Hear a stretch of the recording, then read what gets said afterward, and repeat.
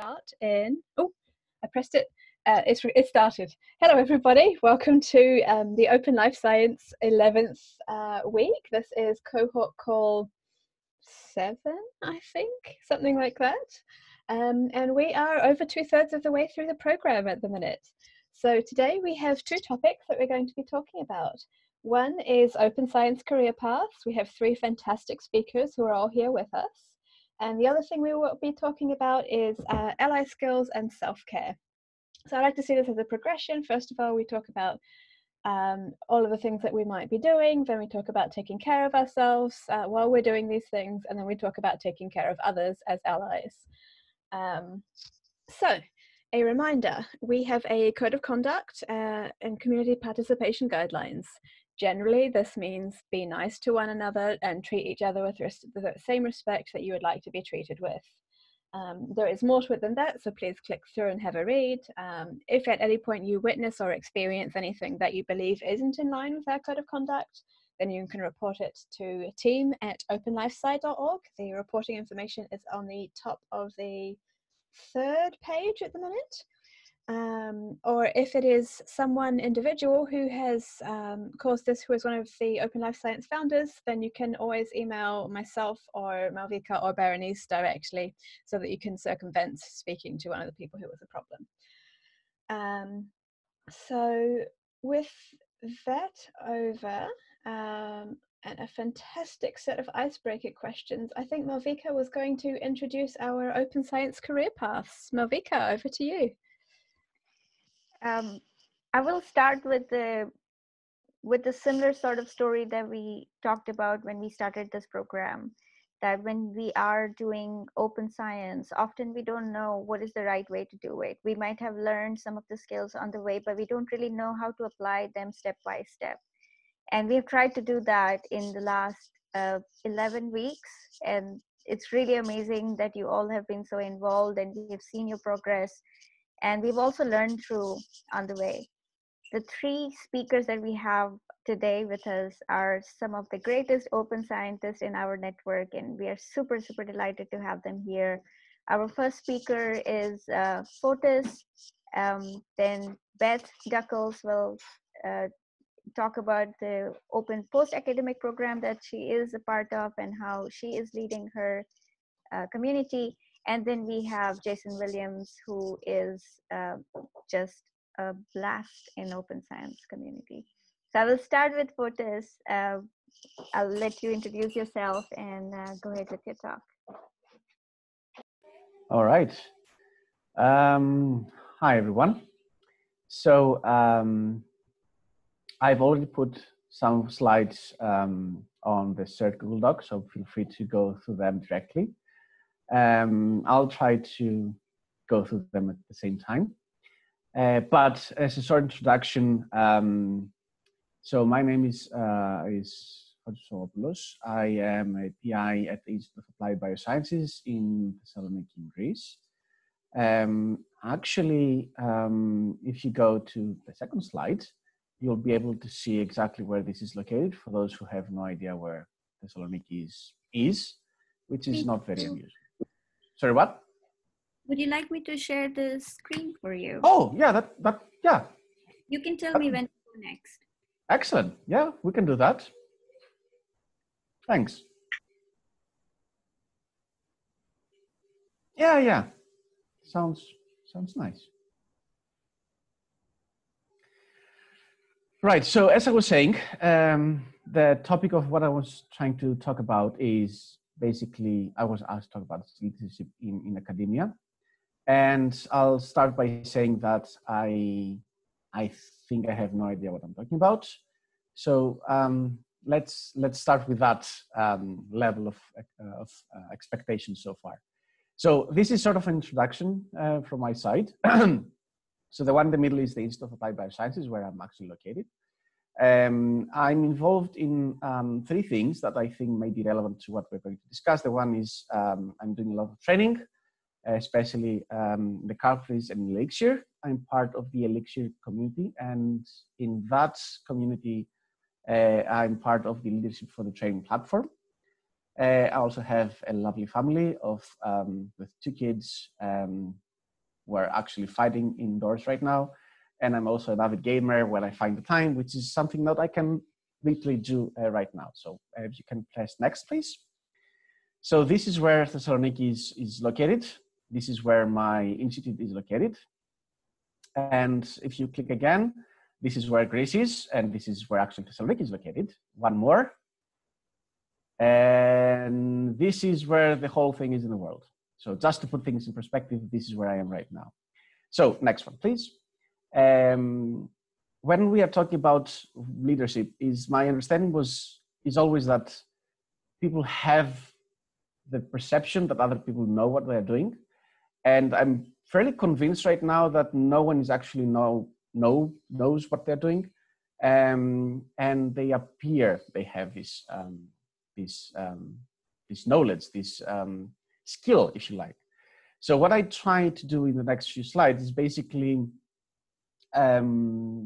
what I think leadership is, and I try to use as much of a context as possible, especially given my own personal experience as a PI, and a very recent PI, to be honest in that.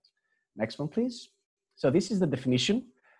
We can really go over that really fast because the definition is something that I like to have as a context, but it's not something meaningful eventually if you go down to it. So application of knowledge, experience, skills, whatever, it's basically turn ideas into action. And this is a very specific definition that comes from project leadership, which in my mind is a bit different from what when we're talking about leadership in that context.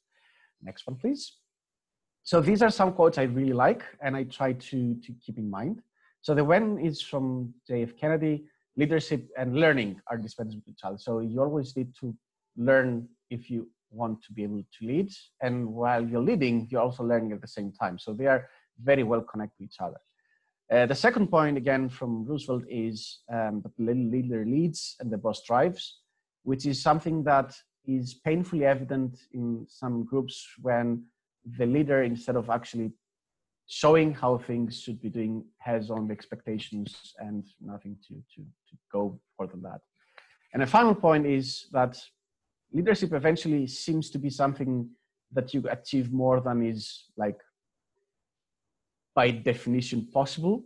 And this is by empowering other people to work with you instead of working under you or whatever the context of the hierarchy is in that place. So next one, please.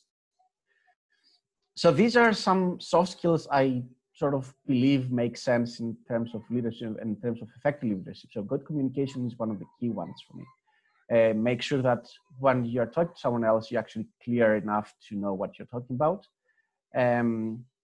Be flexible enough so when it's not clear what the other person might mean, you can sort of understand and sort of go with the flow. Work well enough with a team. So this is sort of probably self-evident. Be motivated enough, which is a key point in my mind, because if you're not motivated to actually lead someone else, this someone else is not going to be interested in your effort in the first place. Stress management is something that is even more prevalent in these days, because as a group leader, you're not only expected to sort of help work move forward, but actually make sure that people working with you are not very stressed, which is probably impossible right now. And the final one is to make sure that whatever team you have is actually a team and not a set of individuals working everyone to their own, and actually have a team in that place. Next one, please. So these are the three like keywords in my mind when you're talking about leadership. So the one is the accountability. I've also put some notes in the slides if you want to go through them later. So accountability, and I put the Greek word on the top right, ευθύνη, for those who want to know how this is pronounced, is make sure that when you are taking action, you know who is responsible for it and you can explain what the actions are. And a counter argument to that is, do not make someone accountable for something that they cannot control. So if you are assigning blame or assigning duties to someone, make sure that this is something that is under their control. Otherwise, you cannot hold them accountable for that. Authority is basically the connection to, the definition is to have the power to do something. But in terms of leadership, in my mind, authority is the concept of taking the lead and moving forward ahead with projects. So for example, in the context of the upcoming biohackathon, there is a lot of work being done, a lot of discussions being had, but if you want to be able to lead, you have to self-empower to take the initiative and start moving towards the topic. And people generally tend to follow that. And the autonomy is basically the desire to moving forward, and ideally without the direct supervision. But basically the autonomy is something that you gain along the way, especially in an academic environment. I was fortunate enough in my PhD, as a PhD student and later as a postdoc, to have advisors and supervisors that they gave me enough autonomy to work projects that I liked, in addition to the work that they expect from me. And this helped me a lot in growing. And this is something that I try to do in any case, in my own group at least. Next one, please. So how to make sure that you can cultivate those attributes, because as a skill, it's something that you can sort of cultivate. So this is a long list, and I'm not going to go into each and every one because I don't want to spend all the time talking about that. There are much more interesting things after this introduction. But there are like four key points. The one is the curiosity. So the leaders are learners. When you want to be able to lead on something, you actually want to be interested enough and curious about it so that you can move forward with that. The integrity is knowing yourself, what are your weaknesses, and essentially make sure that when you promise something, you try your best to follow up with that and sort of be a role model, if that makes sense. And the final point that I want to highlight is the last bullet point. So it's the listening, because as a leader, as a group leader, or as leader in whatever project, you need to be aware to be able to listen to your team. And this is a key point because not everyone can be really open, and everyone has a different way of communicating information back to whoever is supervising. So being able and putting the effort to listen exactly to what your people are trying to talk about is a key point. Next one, please. The last slide, and I'm going to shut up then and give the floor to anyone else after that, is the delegation. So a lot of, I've been in a lot of groups that try to micromanage. So basically hover above someone else working and try to say, now you do that, now you do that, now you do that. And although it might work in very early stages of academia, at the same time, it shows that you don't have enough confidence in your own skills and you want to sort of force your own approach into whatever you're trying to do. And at the same time, because you don't empower them, they don't get the initiative to actually move forward and do more stuff for their own. So this is like an interesting point that I try to keep in mind. And final slide, and is essentially when you want to provide feedback. And this is something that I try to take from the handbook of the carpentries. When you want to provide feedback, try to be as explicit as possible, always in a positive context. But I also have this approach when you want to offer criticism, it try to make sense to have it at a private context. So not have a person come into the spotlight. But when you offer praise, this is something that you should always do in a wide audience. So you can clearly say that this is a good thing. Let's celebrate that. And with that, so there, I forgot to hide the next 3 slides. So please skip like 3 times. These are general suggestions. I put them slides because it's something that people might be interested in. So one more. There we go. So it was a very, very, very short intro to what I think is leadership in academia and what I believe are the key points in that. But in my mind, talking about leadership is not necessarily having someone like me talking about slides, but actually if you have any particular questions that I can sort of offer some ideas, I would be more than happy to have this discussion, either here or over Twitter or over any other means that you consider appropriate and you're fine with. Thank you so much, Fotis. Do we have some questions for Fotis?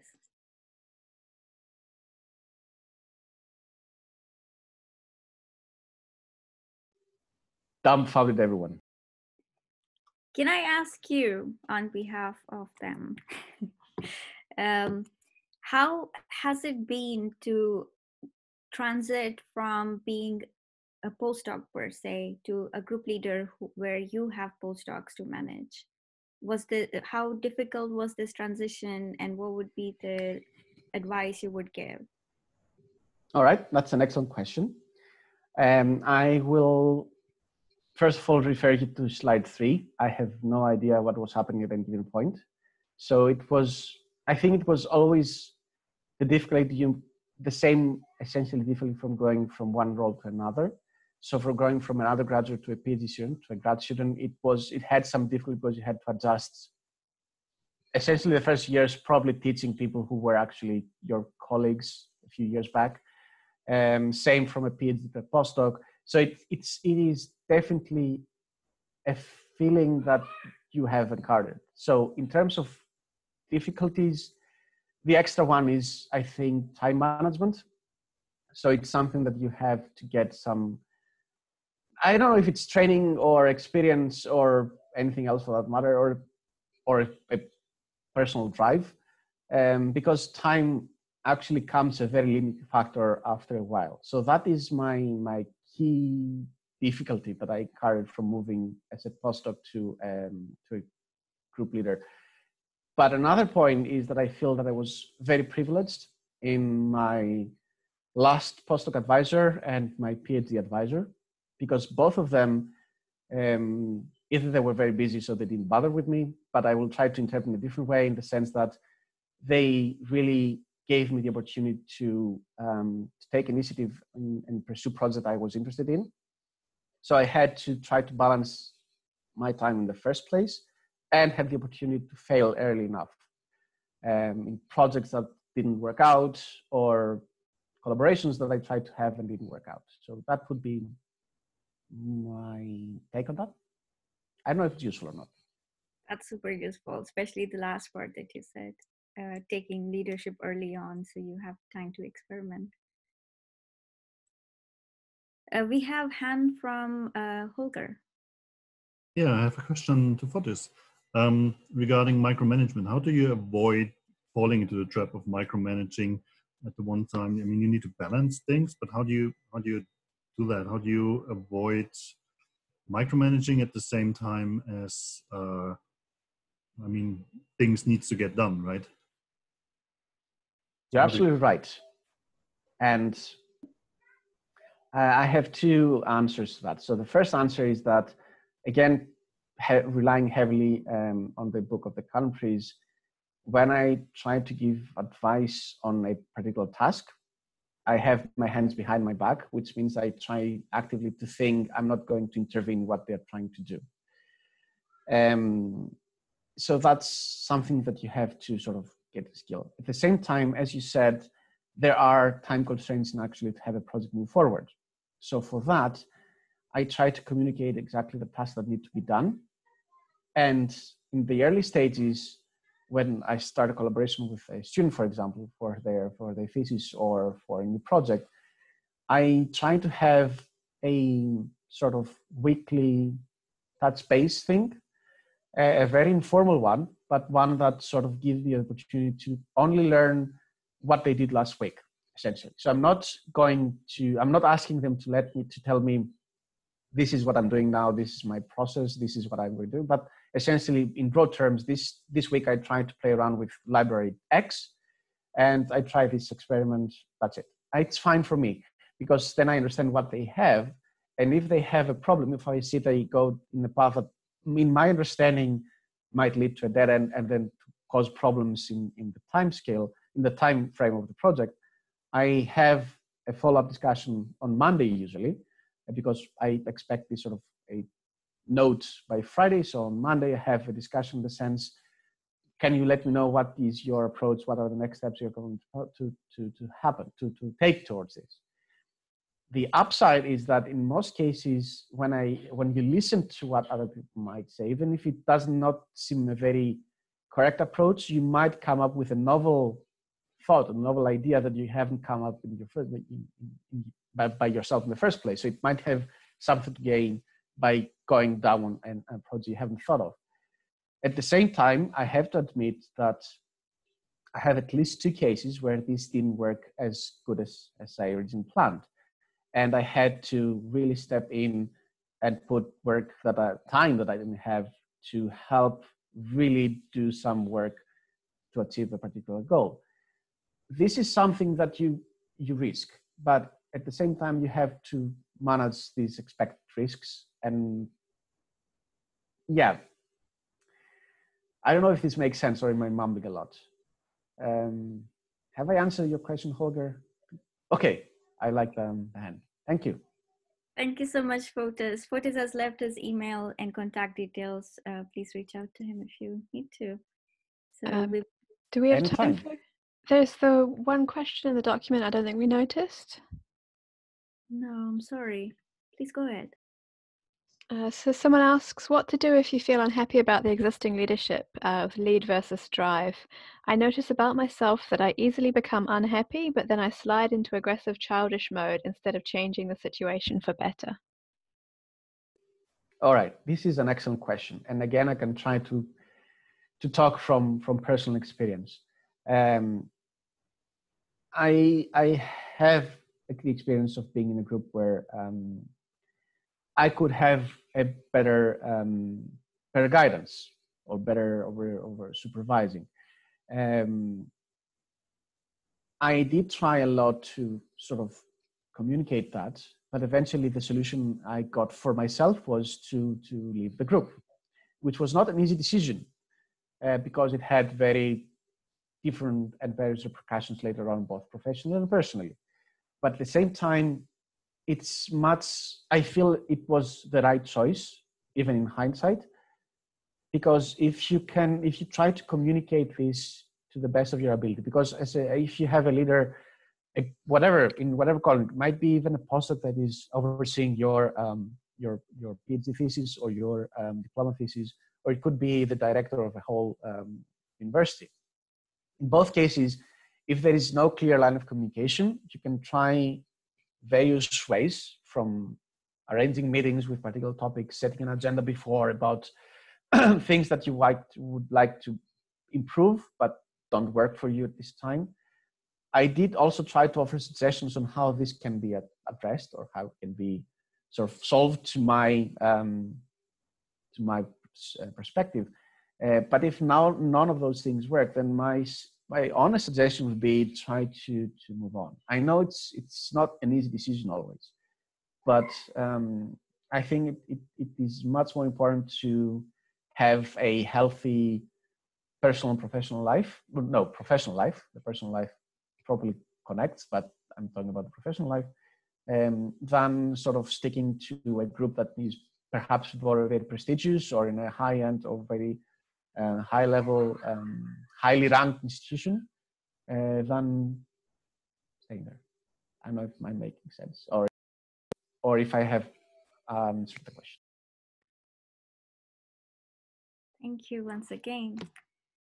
Let's move on to Beth.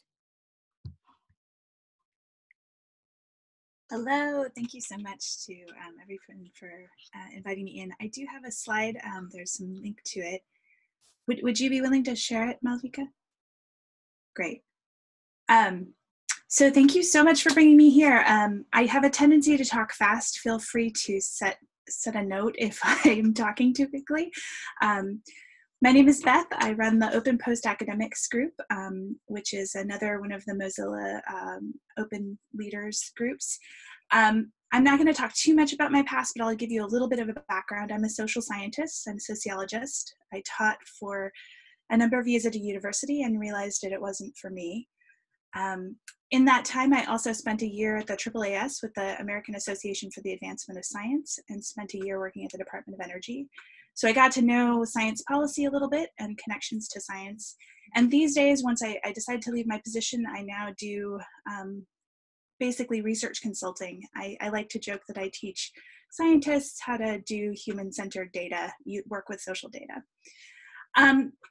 So I'm going to talk a little bit about some of the things that I've learned as someone who's been running an open program for postdocs. I've been doing it for quite a while. This is, I've got an online community for women and gender non-conforming folks to talk about leaving academia. And then I've also opened up this open path postdocs. So what I want to talk about is, you know, you have positions here in academic situations now. Why might you want to think about this? And I think, I'm not going to belabor this, but I think you know that the world is changing. We've got COVID, which is changing the landscape for most of everything, but also the market hasn't been doing very well in most fields for a while. So that may be different where you're at, but I think it's really not a bad skill to start to think about how to open yourself up and your thinking to doing work outside of the academy. Can we go to the next slide, please? So these are the 3 challenges I typically see, and this comes from having talked to folks, done research. These are the things people tell me. They don't like networking or using social media. They have challenges with that. They struggle with it. They have uncertainty about how to translate their academic skills. They don't know how to make the leap between the work that they do now and the work they might want to do somewhere else. And they have a sense of paralysis about what they might want to do next. I should also say I'm a social scientist, and most of what I do is talking with social science and humanities folks, but this I think is quite applicable to STEM folks as well. I do still keep in contact with a lot of the folks from my AAAS, and they're actually quite a number of the mentors for my group. So I don't think these challenges are just in those areas, but I will probably be talking mostly from those areas. You can go to the next one. So this is what I hear when people talk about about networking. I know I'm supposed to talk to new people. I don't want to. I don't like to ask people to do things if I can't do anything for them. I'm an introvert. I don't like either LinkedIn or Twitter or whatever else. Ethical issues, worries about harassment. All of these are legitimate. We can go to the next slide. But I'm a social scientist, and I can tell you networks matter. So this is the Granovetter piece about finding, it's a well-known piece about finding a job. You need these weak ties to be able to have connection to get a job or to get work that you might want to do. And I would encourage you, as an antidote to this, to consider making the networks that you want to make. Find the people you find interesting and that are compelling to you. Use your chance networking and your time doing interaction to do things that seem fun to you. So if you'll go to the next one. Here are some ideas for how you might do that. Talking to people who might interest you. And you've got some phenomenal people already in this group, so I'm sure you're talking to interesting people here. But, you know, connecting to folks, doing, you know, looking at folks on social media that you like. I love the idea of writing a review of something that you admire, because I think that can be a really powerful way to share new information with people that you're interested in, but also feel like you're adding something. Answering questions, organizing meetups, creating open resources, that kind of thing. I think these things and openness in general is a really great way to get to talk to and network with people. Next one, please. I hear a lot about translating academic skills, especially from folks who've been doing their work for a long time. They often have a lot of jargon or technical terms that they're used to using that may or may not be understood outside of the academy. So and I'll just give you a quick story about this. I once was helping somebody who, with her resume, and she had listed a whole bunch of stuff on her resume, and I said, but I know you, and I know you speak 4 languages. Why is this not on your resume? And she said, well, I didn't think it was a skill. I was like, this is, you know, this is a skill, right? And I realize you may not want work doing translation, for instance, or other things, but sometimes I think academics can overlook the skills that we actually have. And things like leadership we heard our last speaker talk about leadership. We have developed maybe some leadership skills. We've taught classes. We are comfortable often with speaking in public environments. Those kinds of things we can typically just gloss over because they're not particularly valued as exceptional in the academy. They're valued outside. So if you'll go to the next slide.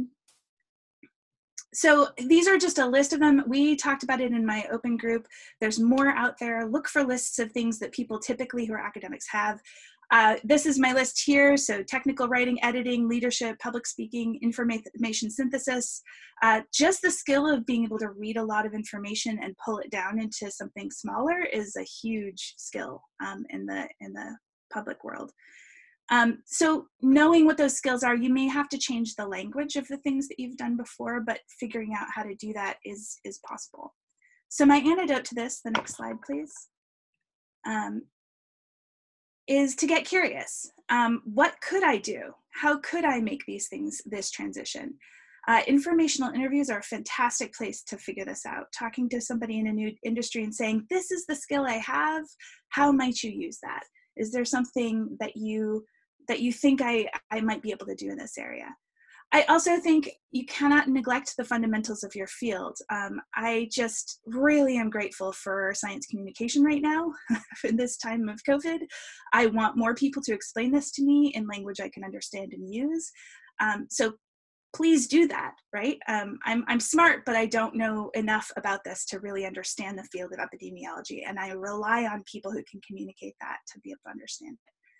I also think, and this is one of the key things I think in the field of open, is help people solve problems. Find out what the problems are and offer something as a solution. Even if it's not the full solution, something that they can use is helpful. And if the problem is interesting to you, then it's going to be really beneficial for other people. Okay, the next one. I hear a lot of paralysis, and I think this is because a lot of us academics can really be in our head a lot. We spend a lot of time thinking. I don't know what I want to do. I could do this, I could do that, I could do this other thing. Which one? I need money. If you've maybe been on the market or you just lost your adjunct position or whatever, I don't know what to do next. And I will say, just with a lot of empathy, COVID is increasing this paralysis. It's not going to go down. We're going to get more of it. My response to this is develop an attitude of imperfect action over inaction. One question that's been really helpful to me is to look at what inaction has cost me, because I think sometimes I don't always think about inaction as being, I think of it as just being, well, I'll just put off the decision, but there's a kind of question mark there that can be helpful. And then consider the smallest imperfect action and try to take that action, which is, again, very hard to do. But if you have community, it can be helpful to say, hey, I'm taking this imperfect action. Could you support me in it? Here are some small actions I can think of: asking for advice, answering questions on social media, researching directions, writing a really crappy draft.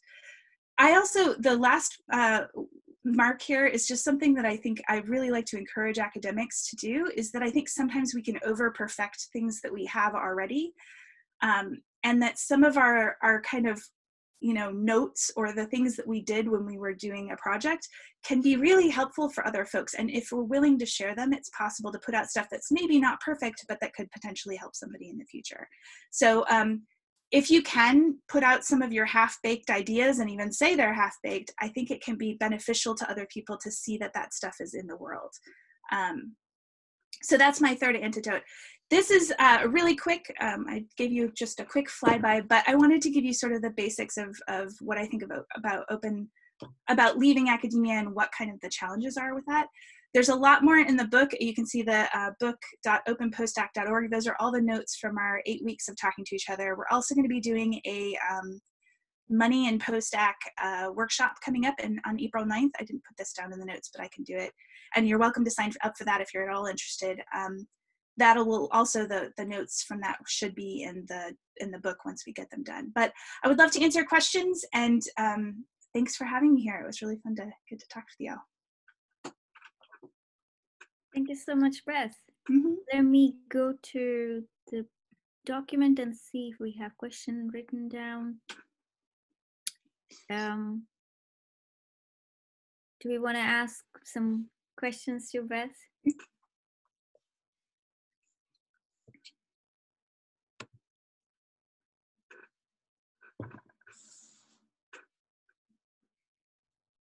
Can I ask a question?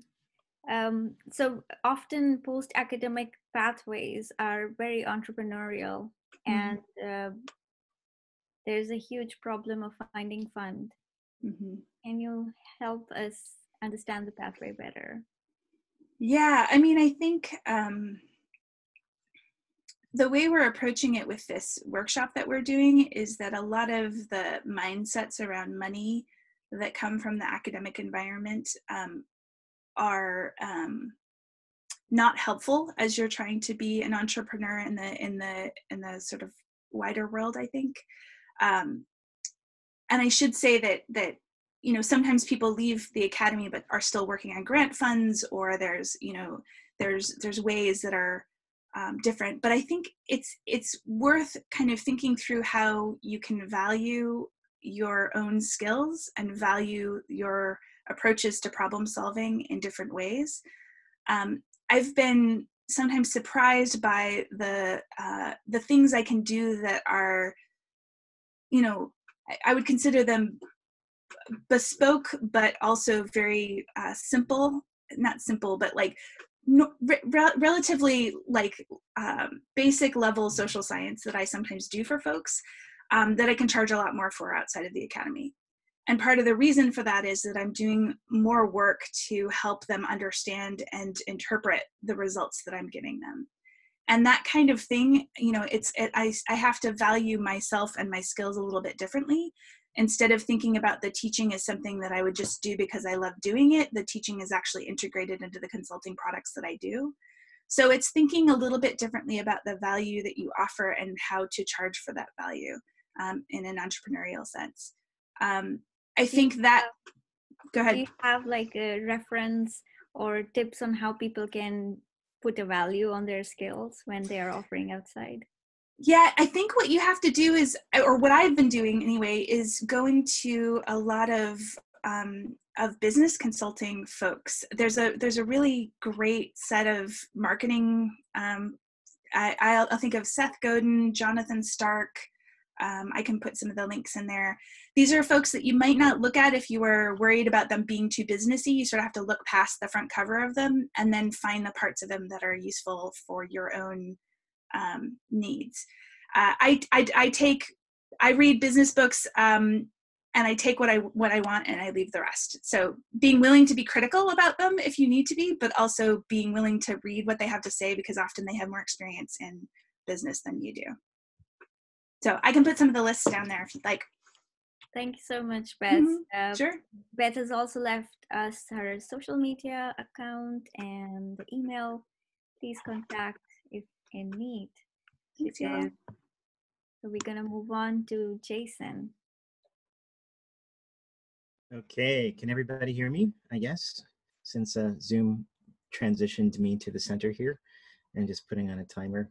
I am now making more slides than I ever have on a weekly basis in my life, so I'm not making slides for this to spare you that. Okay. So if I first of all, thank you to Yo and Malvika and others for the invitation. Very happy to have a chance to speak, and also lucky to go after Fotis and Beth so I could hear their wonderful stories and presentations, and also then try to avoid anything that they've already sort of covered. If I were to give any advice regarding career paths, and then I'll tell you about myself in a little bit, I guess I would try to summarize it in 3 phrases. Create the opportunities that you're looking for, take the opportunities that you are given, and also really work to understand people. So creating opportunities, taking opportunities, understanding people. If I could give anybody career advice, those would be the 3 things I would tell them. So let me try to backfill. So I am at Cold Spring Harbor Laboratory in New York. I don't have a wonderful map, but actually probably, I guess if you're watching the COVID news, you know where New York is by now, if you haven't known it for other reasons. We are on Long Island, which is about 30 miles east of the city. I was born in the city, but I live and work out on Long Island at Cold Spring Harbor Laboratory, which is among other things, the home of American eugenics. Has a wonderful, interesting history. I have to like pull out things that will make you like, what did he say? Well, yes, but that's most of what we're known for. It's really a fantastic place to work. I've been there for about 15 years. And in the biological sciences, which since this is the open life science group, except for this year, we typically see about 8,000 to 10,000 visitors scientists from all over the world who come through. So it really is at a focal point in the sciences and the biological sciences that there's really a number of fantastic colleagues that I'm privileged to have the opportunity to work with. So there's always somebody amazing coming through, passing through, or happening to stay a little while. And everything in my life, I would say, it was is fairly unplanned. Some people might have had a lot of drive, and I need to do this, and I must be this by this age and that by that age. And more, my style was kind of like, I'll just kind of float along, and whatever, wherever I seem to stick for a little while, that'll work for me. And so I started in Cold Spring Harbor after leaving Stony Brook, which is actually a little bit further out on the island, in 2004, working in the plant group as a technician, thinking about what I was going to do, and then took some various little paths along the way, all at Cold Spring Harbor. So actually, the joke is that I travel a lot, and so I'm often somewhere else, usually more than I am at my home institution, teaching and doing all sorts of workshops and things like that. But I am currently an assistant director at the Learning Center, which is lots of hands-on molecular biology as well as bioinformatics. And so since we have basically taken every single thing we've done online, I am teaching things online and helping my colleagues to be able to transition that way. So back to the pieces of advice. The first one about taking or really creating the opportunities, I think that comes from the idea that probably all of you, those who I know, I can say this for sure, those I don't know, I'm sure it's probably true, is we have a lot of bright people here who have a lot of fantastic things and that they're interested in. Also, every person is a unique combination of interests and skills and abilities and circumstances. So it stands to reason then, to me at least, that if you want to do something, it's probably, if you want to do something you really think it's special, it may be the case that nobody's done it before or nobody's thought that way to do it. And so there's a lot of onus on oneself to try to create opportunities, even if that opportunity is really not presented to you. I've seen that in my personal career where I have asked other of my colleagues, imagine me, I was one of the first times I learned this lesson. Again, I probably was working at the lab a year as a technician. I'm nobody, right? You could still say I'm nobody. But I was judging science fair competitions because I had a great high school science experience. And I thought, well, I'd love to do that as a way to give back. So I went and judged science competitions, and I realized that a lot of students had no idea what they were doing in terms of presenting their work. And I thought, well, that's not fair because students get to go into the lab to sort of play around with stuff and have fun and learn, but they never actually see the science communication part of science, and actually they've never been to a poster session. So I suggested to the meetings and courses folks, like, why don't we invite them to the meetings and why don't we develop a program so they could see that part? And then everybody said yes. And I was like, why are they listening to me? That's stupid. But yet we had a program and we created all of this great stuff. And same thing later. I had a student, I was filling in for a class, and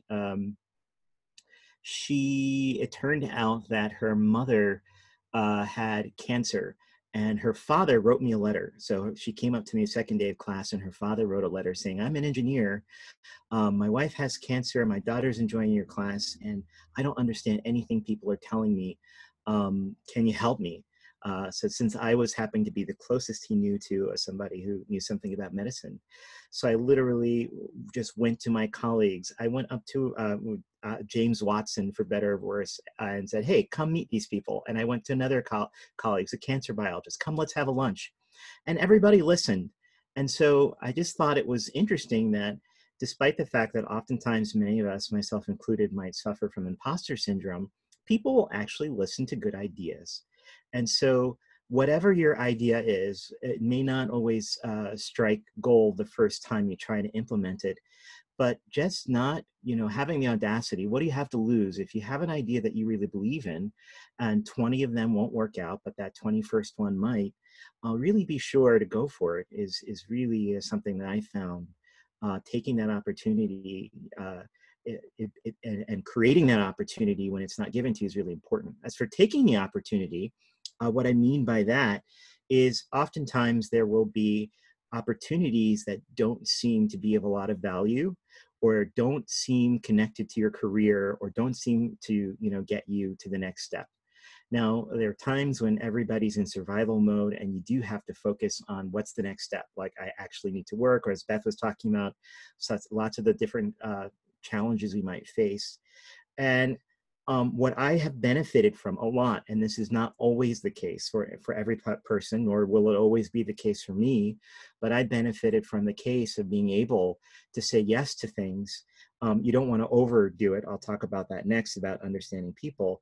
But saying yes to things, even if it wasn't clear, how does this benefit me, or how does it get me to the next step? And often the benefit actually came up from meeting interesting people and finding different ways that they could contribute to something that I was doing, or that I can contribute to something they were doing, and forming collaborations and maybe even friendships that were tremendously more valuable than what the writing on the paper might have said about whether this experience was worth it or not.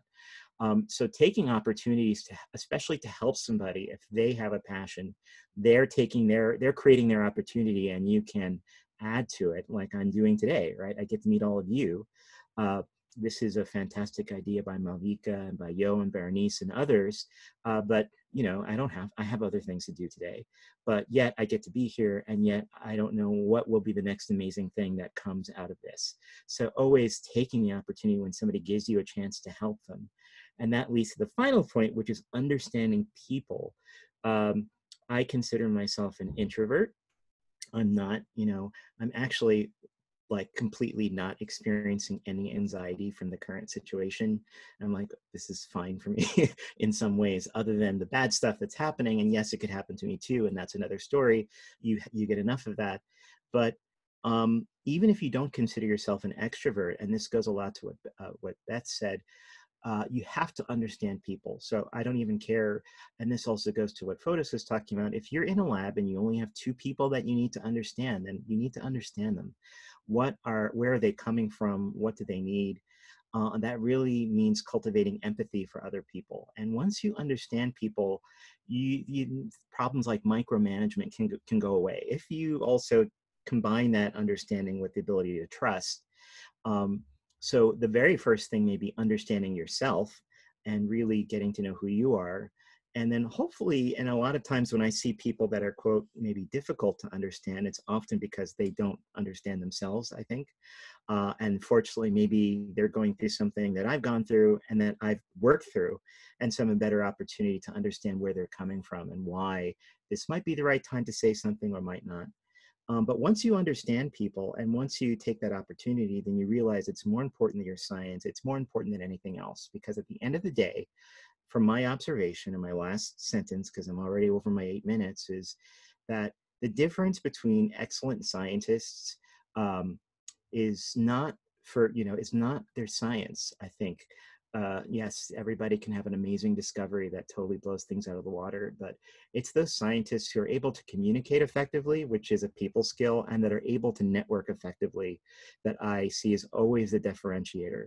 And that just makes it. I've seen wonderful, fantastic, bright, brilliant scientists who either aren't surrounded by those people or aren't naturally themselves. And so the ability to sell yourself and communicate and do those things that are so-called self skills is a differentiator, and you have to do that. So that's my spiel. Happy.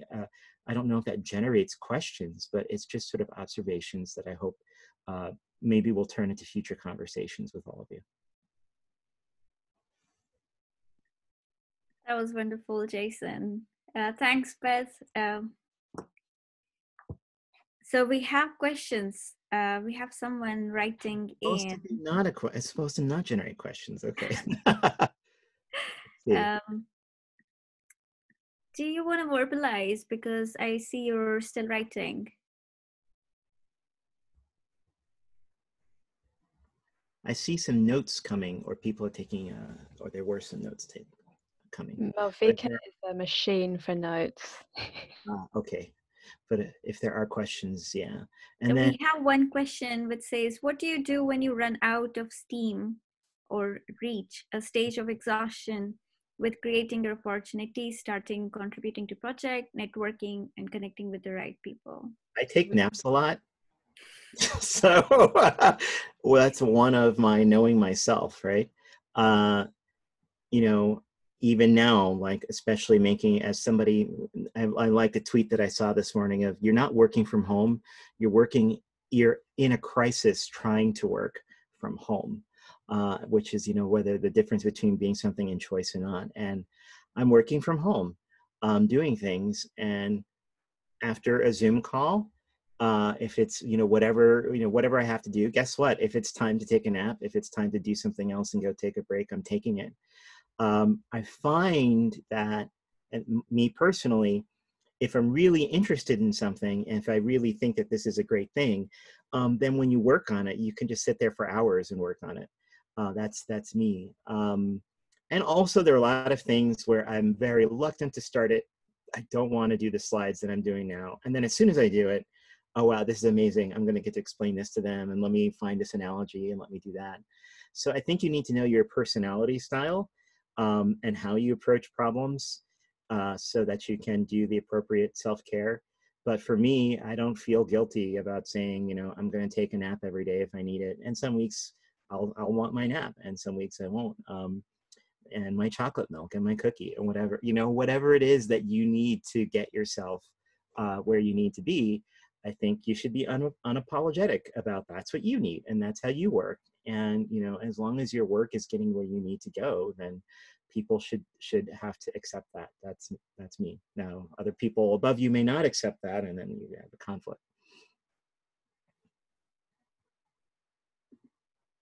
Okay, thank you so much, Jason. That was brilliant, even without a slide. And Jason has also left how to contact him. He's also founder of LifeSci Trainer. So anybody who are training in any capacity can join the Slack channel. It's quite great. And now, because Jason has already talked about self-care a little bit, it's a good segue for me to give the floor to Yo. Amazing. Thanks, Malvika. And thank you to our three brilliant speakers.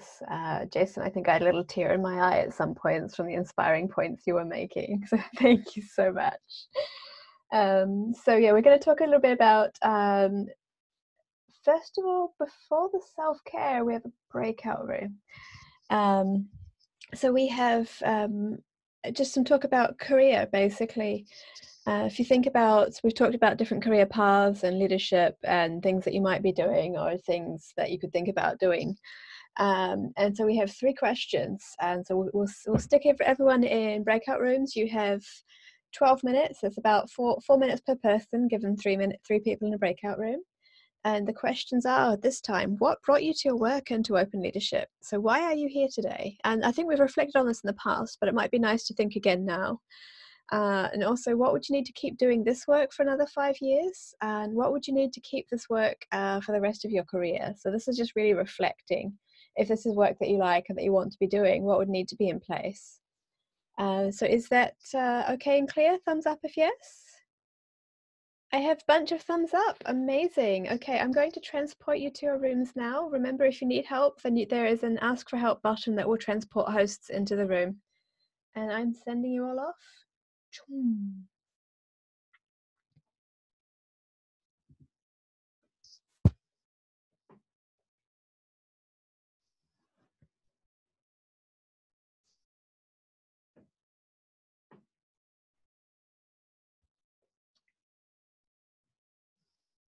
I'm not sure if Christine is. Oh, I've got 2 Christines. Let me move her to the other one. There we go. Hanasa, are you okay?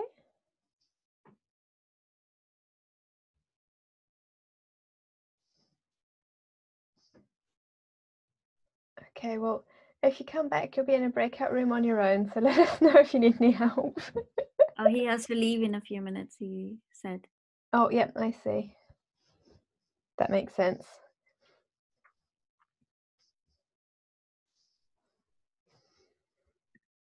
Thanks for joining, Renato.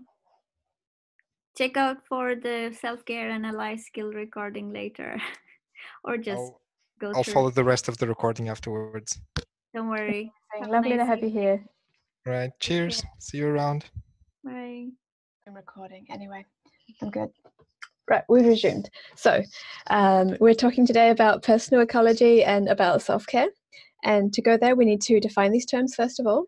So personal ecology, we're talking about what we do to maintain balance, basically making sure that over the long term that we're efficient, that we're happy, and that we look after ourselves.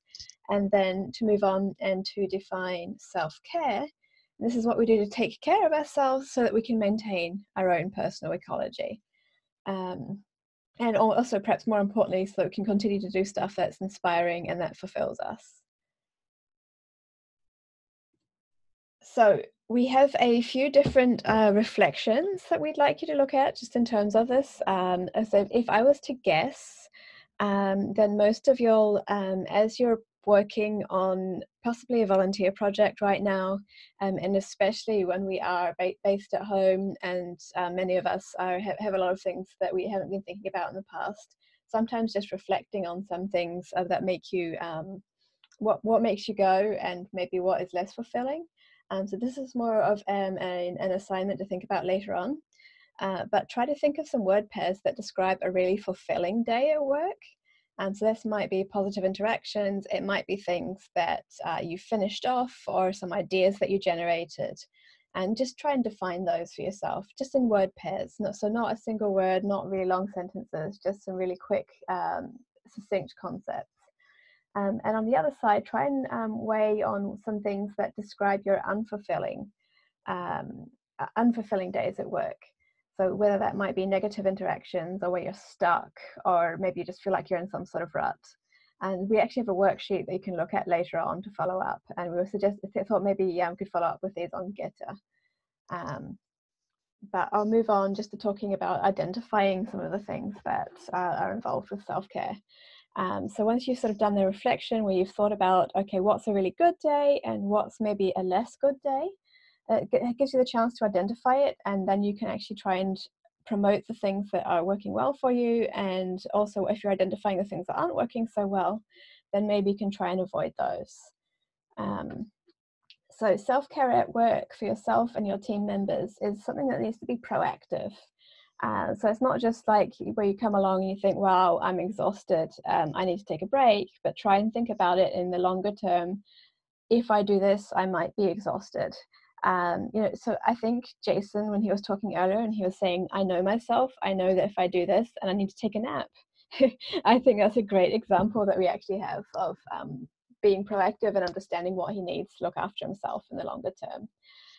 So if you ensure your own well-being, then you can work on ensuring the well-being of others as well. So if you're maintaining communities, it's really important to make sure that you can demo and model that you're well, and also that you're in a space where you can actually look after your communities and look after for those that you care for. So that might be your family, it might be your team members, it might be contributors to your open project. And once you're able to do that, then you can make space and you can enable others to do the same. I think one example I have is something Christine might feel a lot as well. So my team, we actually take on Google Summer of Code interns most years. And yesterday, it was the final deadline for people to submit their project proposals to come and code with us for 3 months. And really often I see people saying, I'm going to dedicate 10 hours a week, 6 days a week, and then I'm going to work on weekends as well. And we just sort of say, hey, gentle there, slow down. We want you to be happy. We want you to be able to work with us for 3 months. If you're going to be working 60, 70-hour weeks, you're probably going to burn out after week 3. So thinking about others and making sure that you're proactively encouraging the behaviors you want to see is really important. So we have a few more toolkits of things, reflective exercises that we can suggest. Again, these are actually all in the handout that you can look at after this talk. But we have a work-life quadrants snapshot. So that's 4 questions. There's things at work that you want to keep at work. So they're fine for work, but that's enough once you're done. And there's things at work that you want to bring into your life. And so that would mean, I could try and think of an example, some practice, some friendliness, some nice thing that you actually want to do at home as well. And then on the other side, there's setting some boundaries, like there's things in my life that I want to keep outside work.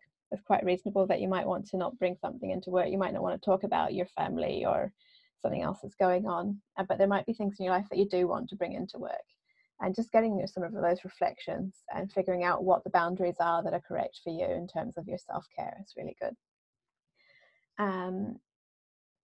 And then once you've done those, you can reflect on them a little bit. So what do your responses show about your work-life balance? So it might be that you are bringing things home that you don't want to, especially right now. Bringing things home doesn't take a lot of work if you're actually stuck in your home all the time.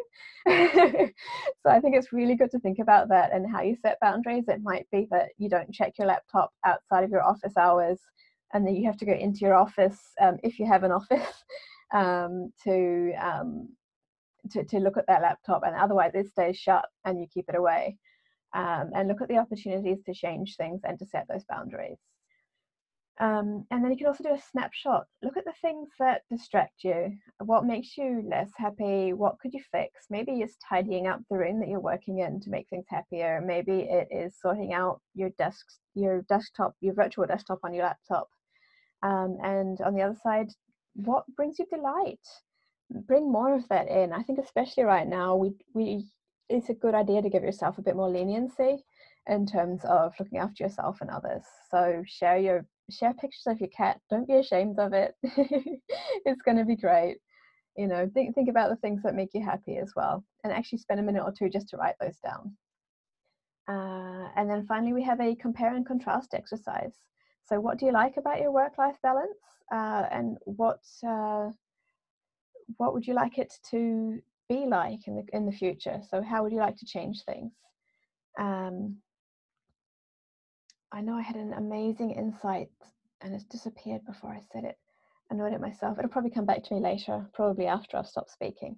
But anyway, so some closing thoughts and comments on this. We were going to suggest, if anyone has any ideas about self-care or reflection that you might like to think about, maybe share those on Gitter. And maybe just for now, even if you don't have time to look at the exercises, just think a single immediate next step that you could take just to make your personal ecology, your work-life balance a little bit better. And also, who can help with that? Maybe it's something that you have to ask someone else to reflect on or to talk about or to make a change with. So it might not be something that you do on your own, but you work with others to do as well. And I think that's everything I have for the minute. So I'm going to stop sharing and go back to the document. So if you take a look on the cohort core notes, we have, I've just highlighted the prompts for these various exercises, and it really is a nice thing to reflect, to go down, to write on them, to look at them, and then maybe come back in 6 months and see what's changed and what you can do about it. But again, if you don't have time to go through those now, then just think about one single action that you might want to do. And if you feel like it, we're suggesting add questions here or comments if you wish to reflect upon anything. And we'll also try and see if we can discuss those in Gitter and maybe get a bit more Gitter conversation going on at the minute as well. But I think that's everything from me. Malvika, I have not left you much time. I'm really sorry. That's okay. I would continue with the ally skill. So these topics are something we truly care about, and it's a shame that we couldn't allocate more time to discuss it. And it's also an optional call. Therefore, what we want to do is introduce this topic quickly and expect that you would bring these conversation in a global way on the Gitter for those folks who haven't been able to join us today. So I will share my screen.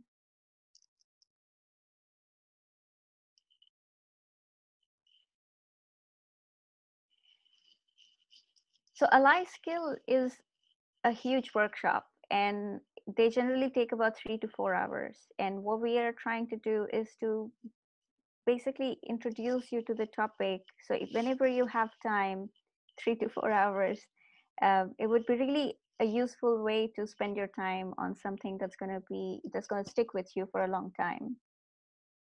So ally skill is about using our societal advantages for good. What is an ally? And before that, I would like to speak of some terminology. First is privilege. It's an unearned advantage given by society to some people, but not all. And operation. Oppression is systemic, pervasive inequality that is present throughout the society. It benefits people with more privilege and harms those with fewer privilege. And then target, it's someone in your community or workplace who suffers from oppression, also called as a member of a marginalized group. An ally is someone who takes conscious action, a member of a social group that enjoys some societal privileges, working to understand their own privilege and step up for others. So here are a few things which are privileges for some people and not for others. So these are non-exhaustive list, but don't take it for just one word. If you're white, it doesn't mean you have all the privileges. Or if you are a straight person, it doesn't mean you have all the privileges. But there are always places where you will be privileged compared to someone else. And ally skill is about identifying those privileges and standing up for people who have lesser advantages than you. The basic ally skills are: be short, simple, and firm. Don't try to be funny in a situation which is not funny for someone else. Play for the audience, not to please someone. Simple responses are really important, and these are something that doesn't come when it should. Therefore, practice it beforehand. Write down for yourself what kind of simple responses you would like to receive when you're in an awkward situation. And pick your battles. Sometimes it's better not to pick them. So why should allies take action more than the targets? Members of minority group, for example, a female leader who engage in diversity valuing behaviors, are penalized with worse performance rating, whereas members of majority groups who engage in diversity valuing behaviors are not penalized for doing so. So this statement is from a study, and this study was done to understand the behavior based on genders. And it was apparent that certain situations were more favorable for one gender compared to others, and even though there was no difference in the evaluation that they were conducting. So in short, allies have more power and influence, and people do not blame them when they speak up compared to people who have less power and privileges. Allies are often in majority, therefore they are also less prone to get attacked. Allies are not penalized for diversity valuing behavior. Nobody can say, oh, you're just whining or complaining, because they are stepping up and speaking for others. Allies have more time and energy, because one thing we need to realize that a lot of people who face disadvantages are already trying to combat those challenges, and they have often less time and energy to deal with other sort of behavior that can add to their work. Allies can't be accused of jealousy, and allies are often seen as altruistic, giving, and kind. So terminologies are important. Use the right words, and we have provided a huge handout for you. Again, it's a huge handout, therefore take your time whenever you have it. And with that, I would invite you to bring these conversation on Gitter or in your network. These are really difficult topics to understand on your own. So the more people you share with, the more understanding it will bring you. Okay, so we have 3 minutes. Probably we can still take a few questions on either self-care or ally skill.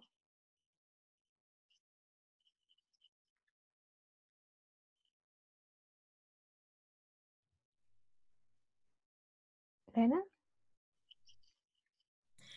Yeah, so I was just wondering, how can I find an ally? Because I feel that in the current situation, I am actually a minority. I'm a woman with a child and with a partner who has quite an intensive job. So a lot of childcare is on me. And of course, my work is impaired with this and so on. And then I have a feeling that the view of the management is that people who well, people who don't have children are like doing their work normally, while parents in these special circumstances are the ones to blame and should kind of write off the hours that they can't work. And it feels a bit unfair while others are not even adjusting their agendas to to accommodate a bit our special situation. But of course, if I would speak up now, I would be jealous and everything else. So how do I find an ally? How do I make someone an ally for me? Can I open this question for other members who actually have children, because I might not be the right person to answer that. So I know Matush and Cassandra, do you face the similar situation? Do you have any tips for Lena? One thing that I found personally quite powerful for me is talking to people who haven't got children and talking to them about their personal responses to this current crisis. And actually the idea that the people without children are working normally, I think is not real in many cases. So, and I've got some particular friends that have got like extra caring responsibilities for other people as well, but in general, I think that we're not that different. Our situation's not that different. And so I've been trying to promote the fact that everyone's productivity is down. And then I've just also got this additional reason why my productivity is down. So once we accept that we're all struggling, then also be aware that I also have a child running around half the time. That said, our institution has been quietly quite supportive in how they've worded it, that they appreciate that we're not going to be able to work at our full productivity. And I think it's just, I have to be honest and realistic with the world out there, that there is no way that I'm going to be able to work at the same pace that I could. And that's just it. What are you going to do? You know? It's yeah, but I appreciate that it comes from a place where my job is secure. There was some threat of like someone's going to take an inventory about what we've been doing when we come back to work, whenever that is, and all the people without children are going to have done so much more than we have.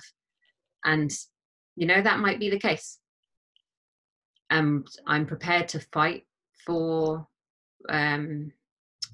like understanding of our situation, but I think there are enough people talking about out there that it's a recognized problem. Thank you for sharing that, because I have to say that's really profound for me, because I don't have caring responsibility, and just to get an insight of how challenging it could be when people are not on the same page. Please continue discussing this on the Gitter, because I think there are a lot of people who need to hear these. And we've reached to the end of the call. Yo and I have been exploring the idea of how we can allow you to have a lot of opportunity to talk to each other. And we will come up with our plan sooner, so you can discuss these exact topics with each other in your own time and own space. There's no assignment this week extra, except for if you are willing to please share all these learning tips and experiences on Gitter. Anything else to add, Yo, before we finish? Take care, my friends. Yes, please take care and have a lovely evening wherever you are. Thank you. Bye. Thank you so much. This will